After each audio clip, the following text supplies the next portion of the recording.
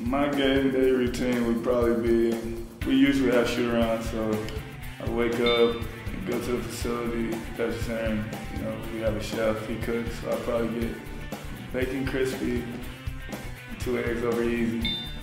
Then I go up, we go shoot, I get some shots up, then we have shoot around, and after shoot around, I go home, it's nap time. So I go to sleep for a little bit. Probably after that, I wake up, go get me something to eat.